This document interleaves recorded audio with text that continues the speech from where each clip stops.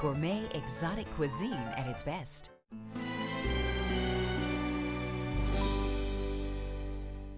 President Trump, he knows a shakedown when he sees it. Bob Mueller cares about one thing: indicting bad guys and putting them in prison. The president is trying to control the Justice Department's investigation into him. Phony Russia witch hunt. Tonight at 8 on Arizona PBS. Thanks for watching Arizona PBS, a viewer-supported community service of Arizona State University.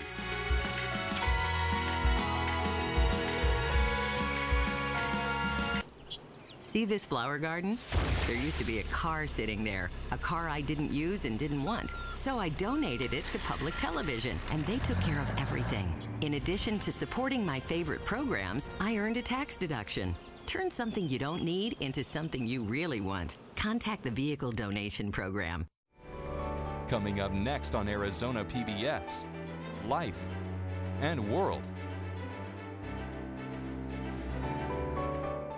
PBS Online. Share, tweet, watch.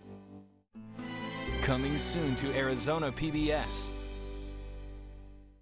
In a time of change, where can you find in-depth reporting and thoughtful analysis?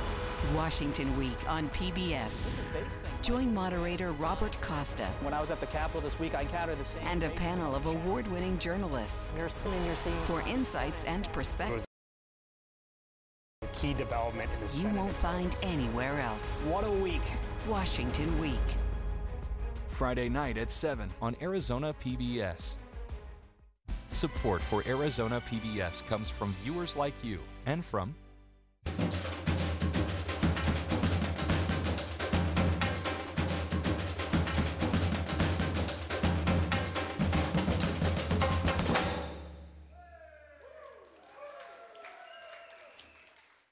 When you cast your vote in the upcoming election, you connect with issues that hit close to home. Clean Elections provides voter resources and tools so you can vote informed on August 28th.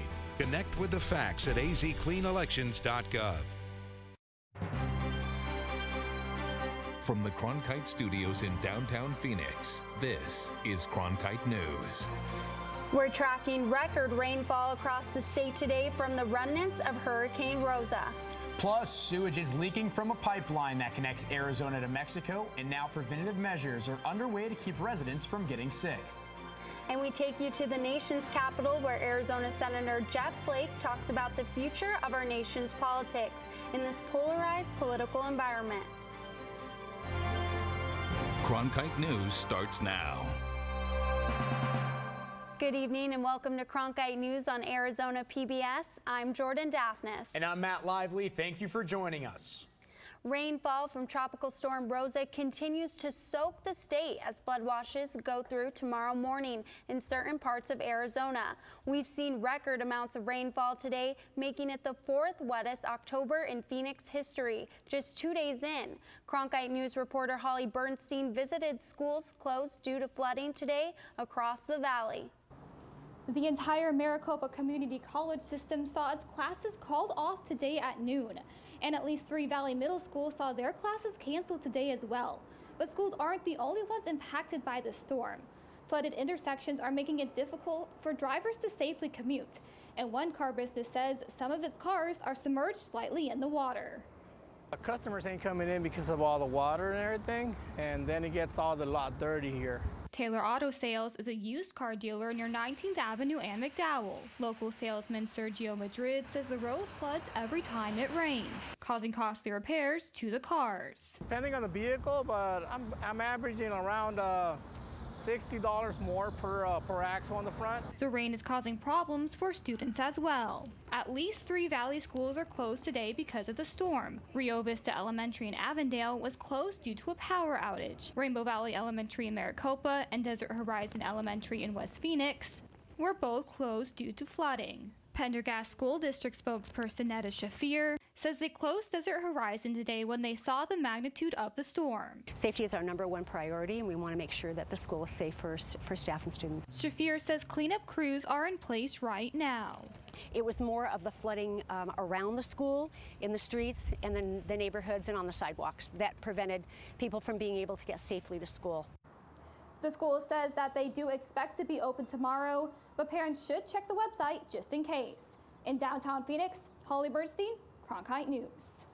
Let's head over to the Weather Center with Alexis Liel, who has the latest on the rain totals across the state. Alexis. Good afternoon, everyone. Yes, we are still tracking the hurricane as it has made its way from Mexico, where we can see up to 4 inches of rain throughout the valley. Right now in the Sky Harbor area, we're sitting above 2 inches, making it the 10th wettest day on record here in Phoenix. And we will be on a flash flood watch for southern Arizona for the next few hours. Looking at the radar, we can see how it is moving up in the higher country up north in the Sedona-Flagstaff area. We are going to see those heavier rainfalls. Here in Phoenix, it's going to be small showers throughout the rest of the evening, but not too bad as we were seeing earlier this morning. From the Cronkite Weather Center, I'm Alexis Liel. The widespread rain brought by Hurricane Rosa has spurred calls for help across Maricopa County. Damage cleanup companies have experienced a deluge of calls over the last 48 hours. This Scottsdale couple is dealing with flooding issues. Standing water in the front and backyard of Sam Malaga's home is causing water to seep through the walls, causing damage to their carpet, furniture, and the basement. Well, my wife discovered it this morning. She dropped off the kids at work, at school, and came home and realized that there's a lot of water in the backyard. And so she went out and realized there's, a puddle in the backyard grass. Went downstairs in our basement area and she could hear water dripping in a couple of the rooms. So we realized we have a situation with the water flooding through the walls. And the restoration companies expect to take even more calls and are deploying teams throughout the valley. The border town of Naco is still dealing with a pipeline that's been spilling raw sewage for weeks. And as officials try to figure out a way to solve the problem, several efforts are being made to keep people safe, including a free vaccination clinic. Cronkite News reporter Brittany Watson was there. Garbage and sewage continues to pile up right at the border, separating Naco, Arizona and Naco, Sonora, leaving residents worried and health officials doing what they can to keep citizens as safe as possible. At any time we have raw sewage into a community area, we want to take preventive steps. Steps like this vaccination clinic aimed at curbing the potential effects of this pipeline, which has been leaking raw sewage, with authorities declaring a state of emergency back on September 9th. Community leaders gathered at the Naco Fire Station answering questions, addressing concerns, and vaccinating residents, while also doing house calls. Francisco and Lydia Romo weren't able to physically attend the clinic, but they're still getting their shots. I'm at home at all times because of her. She is unable to move, so I have to be here for her. The Romos are getting protected from a spill that's been happening on and off, but this is the first time it's flowed into residential areas. With consistent flows roughly quarterly, that can range anywhere from a couple of weeks to 4 or 5 months. A sole source water aquifer provides water to Naco, Arizona, Naco, Sonora, and is pumped to residents in Bisbee. So the health concern here is how much of this sewage could potentially make its way through the soil and pollute the groundwater supply.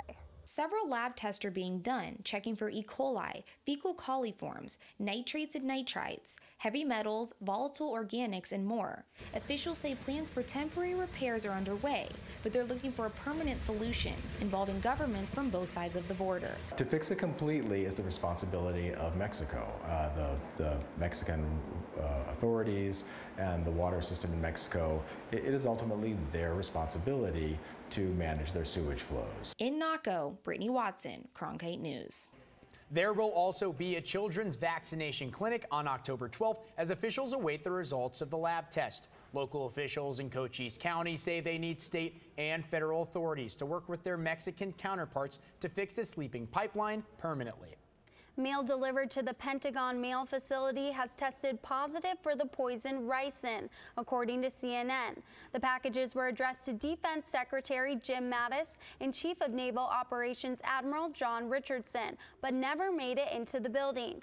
Further testing is expected. Ricin is highly toxic and can kill a human if injected, ingested, or inhaled, and there is no known cure.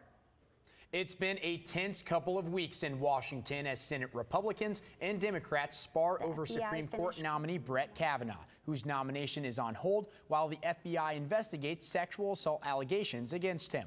The senators behind that investigation, Arizona Republican Jeff Flake and Delaware Democrat Chris Coons, came together today with a message of bipartisanship, as Daniel Pearl reports from our Washington bureau. In their first public appearance since brokering a bipartisan deal last week, Senator Chris Coons of Delaware and Senator Jeff Flake repeated their insistence that Washington needs more bipartisanship, like what was on display in the Judiciary Committee last week. A standing ovation greeted the two senators as they walked onto the Atlantic Festival stage today. They said rampant partisanship threatens not just Brett Kavanaugh's Supreme Court nomination, but the court itself. That's how it has worked for us to cede so much authority and give so much power to the Supreme Court, because people still have faith. If that faith is gone, then heaven help us. Theirs was one of several discussions on the danger polarization poses to American democracy, a danger Flake saw up close when a gunman opened fire at a Republican practice for last year's congressional baseball game. Why us? Why here? How can someone look on a field at a bunch of middle-aged men playing baseball, trying to relive their youth, and see the enemy? Flake said the more partisan nature of politics made him realize he could not run a re-election campaign this year, but Coons, who is up for re-election in 2020, said it gave him all the more reason to run again. If the Senate doesn't work, our Constitution, our republic, our nation doesn't work, I cannot abandon this post. If the people of Delaware will have me, I'll do it again. And I want to tell you, while avoiding saying whether the FBI investigation would sway his vote one way or the other, Senator Flake did say he hopes it will wrap up by the end of the week and that it finds facts. In Washington, Daniel Pearl, Cronkite News. The FBI finished questioning Mark Judge, a high school classmate of Supreme Court nominee Brett Kavanaugh, today. This comes just days after Christine Blasey Ford, a former classmate of Kavanaugh's, testified before the Senate Judiciary Committee along with Kavanaugh. Amid the questioning, President Trump commented on the investigation earlier today in Washington, D.C. It's a very scary time for young men in America when you can be guilty of something that you may not be guilty of. You could be somebody that was perfect your entire life, and somebody could accuse you of something. Doesn't necessarily have to be a woman, as everybody says, but somebody could accuse you of something, and you're automatically guilty. But in this realm, you are truly guilty until proven innocent. That's one of the very, very bad things that's taking place right now. Senate Majority Leader Mitch McConnell said there will be a vote on Kavanaugh's confirmation to the Supreme Court by the end of this week. Republican Martha McSally and Democrat Kirsten Sinema will face off in an hour-long debate hosted on Arizona PBS and the Arizona Republic on October 15th. McSally called to allow Green Party candidate Angela Green into the debate, but was declined. The Congresswomen are running for the U.S. Senate, and the seat is currently held by Jeff Flake, who is not seeking re-election. The debate for Sinema's open seat is happening tonight on Arizona PBS. Democrat Greg Stanton and Republican Steve Ferrara will face off on a special hour-long Arizona Horizon tonight at 5 on Channel 8. Technology jobs are on the rise in our state. Coming up on Cronkite News, where our state falls on the tech talent national rankings and the expansion of these talents in the Valley. Next. And a training was hosted by the FBI to teach safety behind your screens. A closer look at online risks next. Join Emmy Award-winning CNN anchor Anderson Cooper as he receives the 2018 Walter Cronkite Award for Excellence in Journalism, attracting industry leaders from the media, politics, business, and education. The award luncheon is the Cronkite School's signature fundraising event. Tickets for the luncheon ceremony on Wednesday, October 17th at the Sheraton Grand in Phoenix are available for sale at cronkite.asu.edu/luncheon or call 602-496-0482. I'm Judy Woodruff, anchor and managing editor of the PBS NewsHour. The journalists of tomorrow face a fast-changing media landscape, but quality news remains vitally important to our communities, our country, and our world. At ASU's Walter Cronkite School of Journalism and Mass Communication, students learn solid, reliable reporting, holding the powerful accountable, and rebuilding the public's trust. The Cronkite School and Arizona PBS PBS, preparing the next generation for a stronger future of journalism. Millions of people die every year from drinking dirty water. I would never have felt I had the ability to do something without ASU pushing me. We built filtration systems out of local materials with the people. To see those kids drink clean water for the first time, it's the most rewarding feeling that you can ever have. I went to ASU because I wanted to change the world. The thing I never would have expected is how the world would have changed me.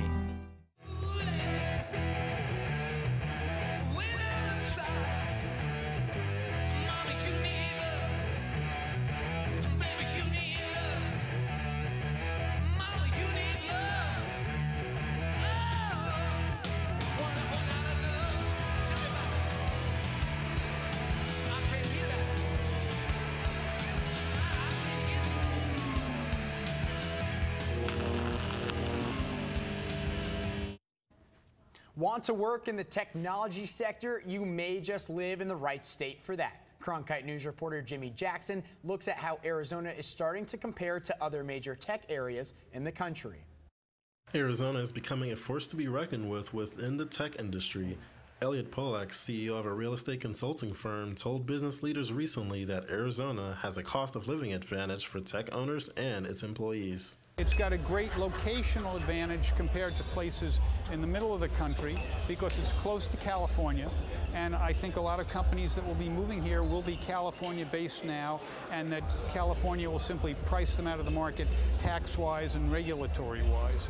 Real estate company CBRE's report, which measures high-tech job growth across the country, has Phoenix as number 5 on its list for growth in 2015 and 2016, with 25% job growth, which translates to more than 10,000 jobs. Ravi Kumar, the president of consulting and IT services firm Infosys, recently announced the company's expansion in Arizona and cited the reasons why Arizona was at the top of its list of places to set up its innovation hub. It was very clear that the government was very proactive, but there was a huge talent pool which we can tap into in the state of Arizona. Phoenix is now ranked 15th in tech talent markets according to the CBRE's 2018 research on tech talent. Polak says tech is still a small portion of the Arizona job market, but there is potential. Millennials like it here. There's a lot going on here in terms of fun stuff, interesting stuff. And so, yes, I think that Phoenix has a distinct possibility of becoming a major tech hub. Kumar says Infosys has found that Arizona is a place where there is sufficient talent at universities to train and fill tech jobs. In Phoenix, Jimmy Jackson, Cronkite News. The annual report by CBRE shows that the tech employment sector grew 4 times more than the national jobs average. Arizona Attorney General Mark Brnovich announced that Orangutan Home Services, a heating and air conditioning company, will pay $150,000 in civil fines for calling residents on the Do Not Call list. Brnovich said they had been making thousands of illegal telemarketing calls for months. October is National Cyber Awareness Month. In an effort to keep kids safe on the internet, the FBI launched a program called SOS. SOS stands for Safe Online Surfing. It is a game used in schools which is designed to teach children the best ways to interact while using the internet. Some of the topics covered on SOS are cyberbullying, game safety, and online predators. While there are good neighborhoods on the internet, there are also bad neighborhoods, and we want kids to know how to keep themselves out of those bad neighborhoods, and if they do happen to find themselves into a bad neighborhood, we want them to know how to protect themselves. SOS was launched in 2012 but was recently relaunched for this current school year. Construction was approved for a nearly $100 million deal for a new health science campus in Phoenix. Coming up on Cronkite News. Park Central in Midtown Phoenix is adding physical therapy and pharmacy schools to the Lots shopping scene. The storm has not only brought in a lot of rainfall to the valley, but also cooler temperatures. Coming up next on Cronkite News. As journalists at Cronkite News, we report on stories that matter to you by focusing on the local impact. We dig deeper and work tirelessly to keep you informed. Live in Wickerburg. Live in Los Angeles. In Cleveland. In Washington. In Louisville. From Jerusalem. Live in Philadelphia. From around the world to right here in Phoenix. At Cronkite News, we report the facts and stick to the truth. I'm Ted Simons, host and managing editor of Arizona Horizon. The 2018 election season has arrived. Join us for primary and general election debates.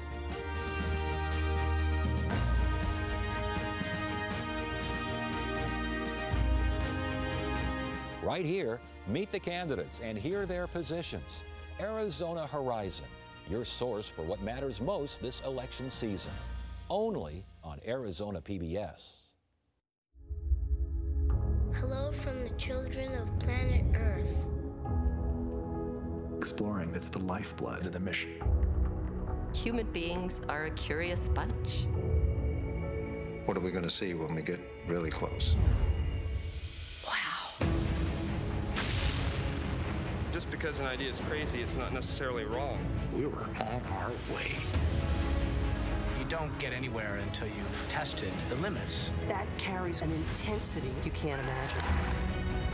You could hear people just, whoa. Oh my God, absolutely spectacular. It's a rush. We ask a lot of our heroes. We are at a remarkable moment. We're going farther than any exploration ever has.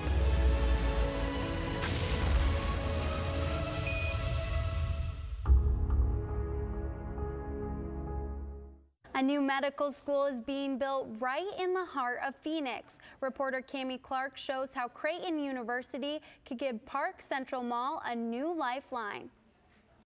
Park Central Mall is getting a facelift here in Phoenix, and the plans include bringing a Nebraska university to the city's oldest shopping mall. That campus will include a medical school, nursing school, pharmacy, occupational therapy, physical therapy, physician assistant training, and emergency medical services training.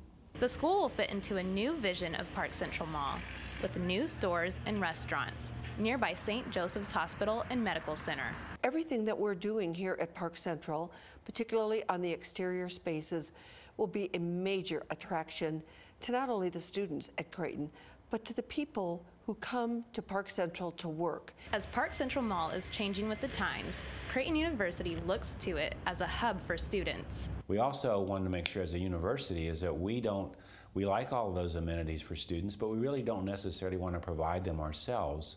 We want to work with partners like Park Central, where there is a Starbucks, a First Watch, a Jimmy John's. The new Creighton University Health Sciences campus is expected to be completed by 2021.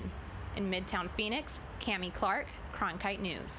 Park Central Mall's construction of expanding a new parking garage and revamping its storefront is estimated to be finished by next year. Heavy rainfall impacted most parts of the state today. Alexis Leal is tracking our forecast and Tropical Storm Rosa as it rolls through Arizona. Good afternoon, everyone. We are currently sitting at 81 right now here in Phoenix, hitting a higher humidity level at a dew point at 72 degrees because of the storms, with winds blowing at 13 miles per hour right now. Looking at the valley low temperatures for tomorrow, we're going to be at 70 degrees in Phoenix, but all across the board, we're going to remain in the upper 60s. For the high temperatures today, we are topping off here in Phoenix at 80 degrees. Pretty cool day up north. Flagstaff at 57, 75 in Globe, and 89 in Yuma. Now for the high temperatures tomorrow, here's what we can expect. 86 degrees here in Phoenix, up north still cool, and 89 in Yuma. Now for your 7-day forecast, we're going to be below normal. You can see we're going to be averaging out at 95, but this week we're going to be all in the 80s, ending our week on Tuesday at 77 degrees with some storm chances coming in tomorrow and Thursday. From the Cronkite Weather Center, I'm Alexis Leal, Cronkite News. It's been 16 years since Arizona has had a state-sanctioned boxing title. Coming up on Cronkite News, a brand new MMA title to be fought for. That's next. I'm Matt Berry, ESPN Sports Center anchor and graduate of ASU's Walter Cronkite School of Journalism and Mass Communication. With its bachelor's and master's degrees in sports journalism, the Cronkite School is preparing the next generation of sports journalists to tell stories that matter, stories that excite, inspire, and inform. Cronkite immerses students in covering sports at all levels in one of the country's top sports markets. It's this hands-on experience under the guidance of award-winning sports media veterans that shape the top journalists of tomorrow.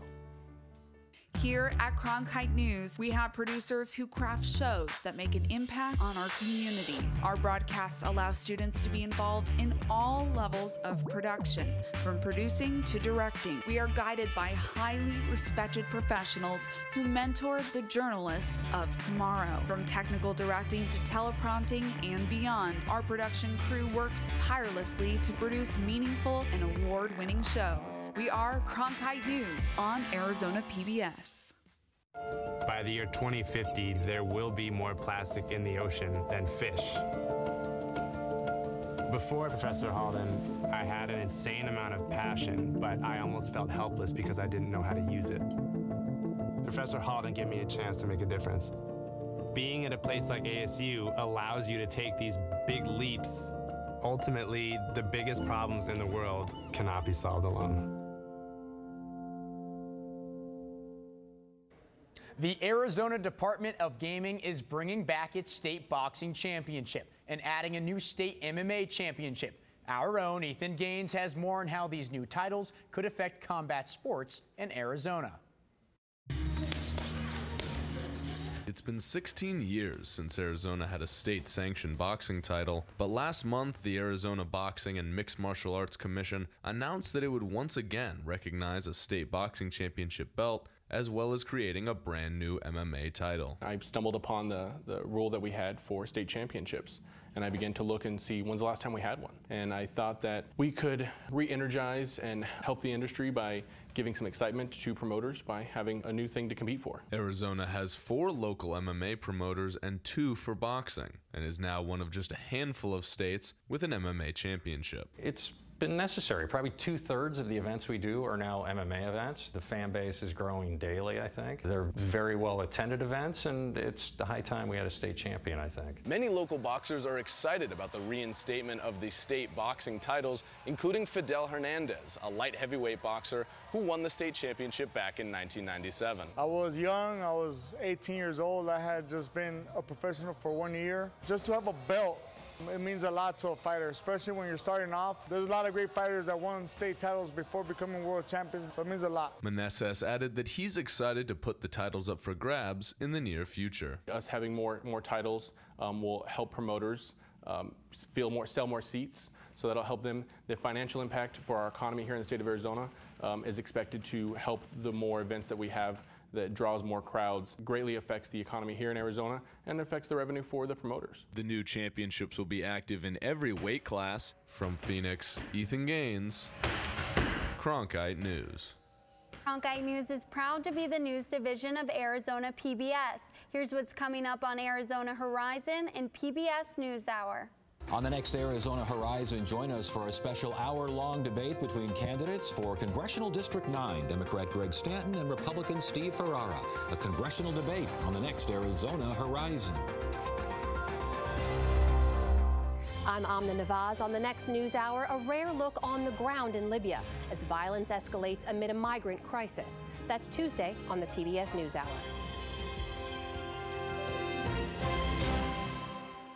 That's it for Cronkite News tonight. Thanks for joining us. For top Arizona stories anytime, go to cronkitenews.azpbs.org.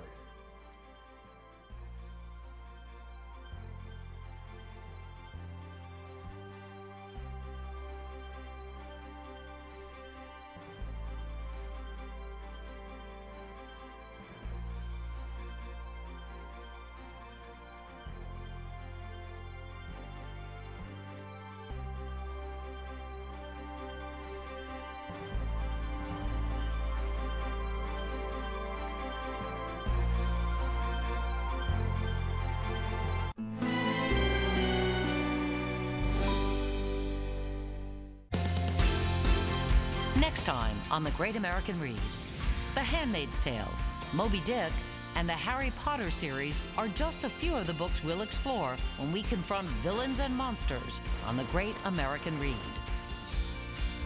Tonight at 7 on Arizona PBS. Explore new ideas and new worlds here on Arizona PBS, a community service of Arizona State University.